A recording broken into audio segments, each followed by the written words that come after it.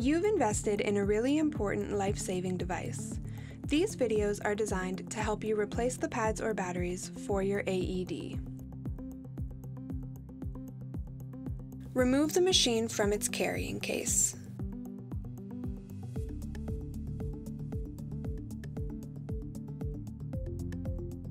Turn over to Locate and Remove Battery.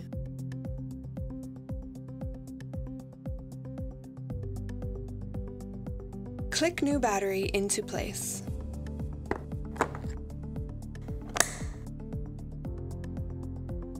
Check that the Rescue Ready symbol turns green.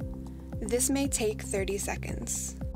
Your machine is now ready for rescue. Place your AED back in its case and return for use. To help you keep track of the expiry dates for all of your AEDs in training, Action First Aid now offers an automated tracking software to make this process easy.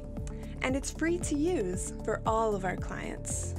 Click here to watch a short demo of our tracking software, ready for action.